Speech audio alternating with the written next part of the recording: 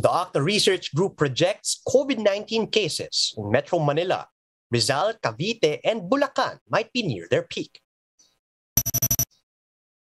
In an interview with 1PH's Sa Totoo Lang, OCTA's Guido said that yesterday's case count was lower than what they expected.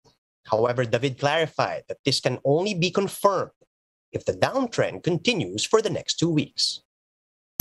We're hoping na baka magtuloy-tuloy ng bumaba. Baka lang kasi minsan may mga iba nagagalit pag sinasabi kong pababa na. Pero ano naman, klaro naman tayo na may nakikita na tayo mukhang nag-peak na at mukhang nagsisimulang bumaba. Pero syempre, yung standard dyan, kailangan makita natin na mag-decline siya for 2 weeks bago natin talaga masabi. Kasi minsan bumabaliktad pa yan. Pwedeng pababa na ngayon, tapos bigla tataas ulit.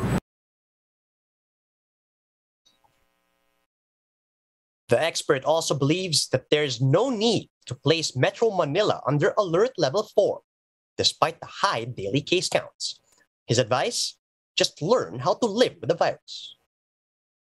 Malaki talagang factor na nagkaroon tayo ng self-limitation na ginagawa ng mga kababayan natin. Kumbaga, ito yung paraan how to live with the virus. Ibig sabihin, hindi natin papahintuin ang ekonomiya natin.